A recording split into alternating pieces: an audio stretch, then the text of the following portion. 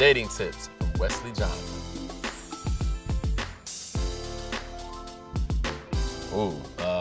Someone who's supportive, someone who's secure, someone who's strong in the sense of being able to juggle a family, just an all-around strong woman, and a woman who doesn't mind playing her role. Now, listen, don't take that out of context and do the whole male chauvinistic thing. Everybody has a role in a relationship, as well as a man who doesn't mind taking the kids to school, who doesn't mind cooking, and if a man is, you know, lagging on the finances, she's not mad at picking that up. You know, somebody who doesn't mind taking a role that may not be, you know, by society supposedly the way it's supposed to be as a male and female.